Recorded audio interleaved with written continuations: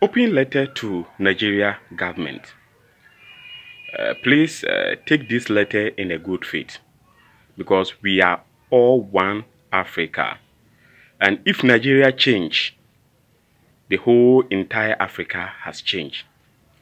In concerning of changing your education system from bookish to a practical field, because you check the number of Nigeria, if majority of them are plumbers, the majority of them are carpenters, majority of them are masons, Nigeria government can export majority of them from there to a different place, which the crime rate of everywhere Nigeria people will go, all those things will be a thing of the past.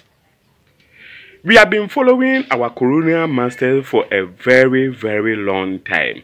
And although those people, we are following them, they are rather changing their education system. But we have forgotten that instead of us to change our education system to our system in which it will even build our economy, our country, our continent, we are still following our colonial masters, people who came and took our property, our people in years ago. We are still following them with this colonial mentality.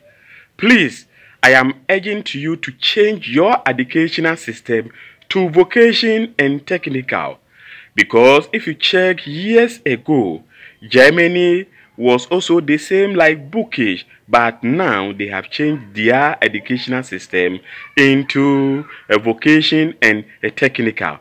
And now you can see that Germany and other European countries see the way we Africans, we are trying to even to move there, because now they are wise.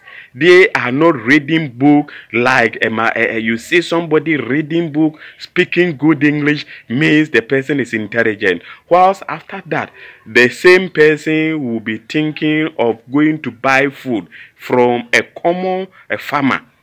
You see, we are not wise. We don't think well. So, this letter to Nigeria government to change their education system from vocation to a technical. Please, if you don't know how to do it, you come and learn it from Ghanaians. Because about 3 years, 4 years ago, the Ghana governments had attached vocation and technical education into their secondary education.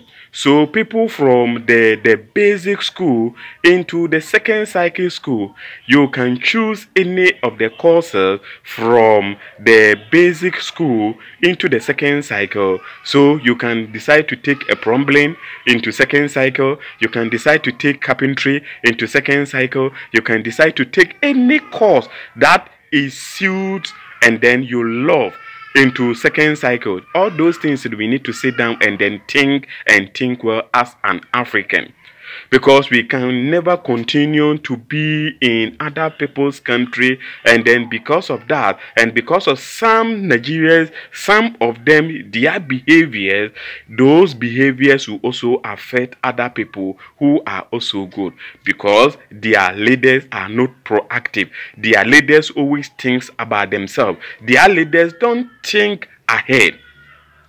Let's take this proverb.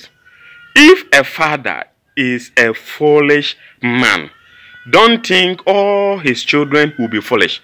One day, one of his children will rise up and tell his father that, "Father, you are a foolish man. Let's do it like this." So now, we the youth of Africa has stand up, and then now we are awake.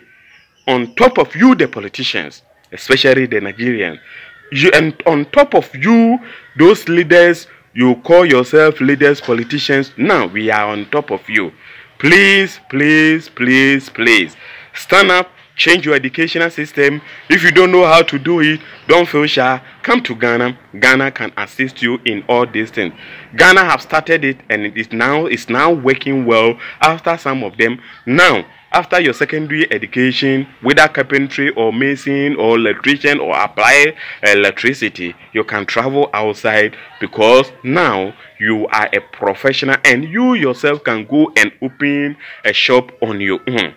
So this one is an open letter to Nigeria government, and please take it in a good faith, because your youth are suffering. Your youth are traveling to a different place, and always because of some of them, their attitude, nobody or people don't want to even to associate themselves with Nigerians again, because they think Nigerians are bad. But Nigerians youth are not bad, but their leaders, some of their leaders are very, very wicked, because they are not thinking outside the box, but they are still thinking on their colonial mentality.